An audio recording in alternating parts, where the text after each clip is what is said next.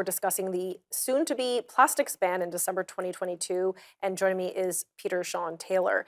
Peter, as I mentioned before, Canadians don't mind going without. They don't mind cutting back or paying even an extra tax if they know that that's going to help a situation. In this case, they're okay maybe with a single plastics use ban if it will mean less garbage in the ocean or less plastic waste and less plastic at the landfill and whatnot. Does this ban help in that effort to reduce plastic garbage, especially in the ocean? Absolutely not. And you know, Canadians that are concerned about plastic waste, which is a fine thing to be concerned about, and they're shocked by the Great Pacific Garbage Patch, I would say you can rest easy. Lots of evidence points to the fact that the Great Pacific Garbage Patch is almost entirely produced by fishing waste from the fishing industry, mainly the Asian fishing industry. In my article, I cited a peer-reviewed article in Nature on the subject that never once mentions Canada. Mentions the 5 countries that are mostly to blame. Canada isn't there. Another researcher I talked to, calculated how much of plastic ocean waste that Canada contributes. It's fractions of a hundredth of a percentage. It's really, really small. So there's not a big concern that Canadian plastic waste is going into the ocean.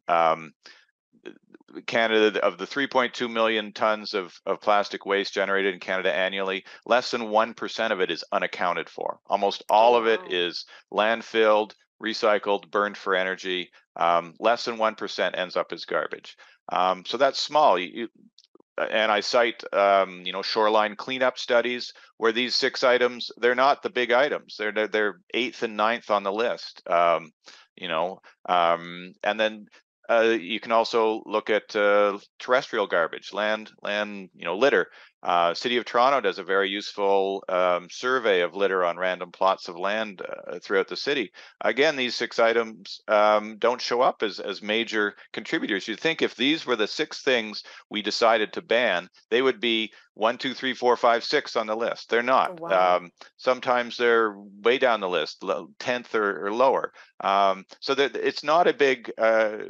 These plastic items are not a big contributor to garbage. What I think it is, if I had to come up with a reason, is that they're derived from the oil and gas industry, and therefore they're evil in this other way, right? Well, that's what I was going to ask you. I'm like, Yeah. if Canada's not among the world's top polluters, then what is the impetus to make this dramatic move to banning this single-use plastic?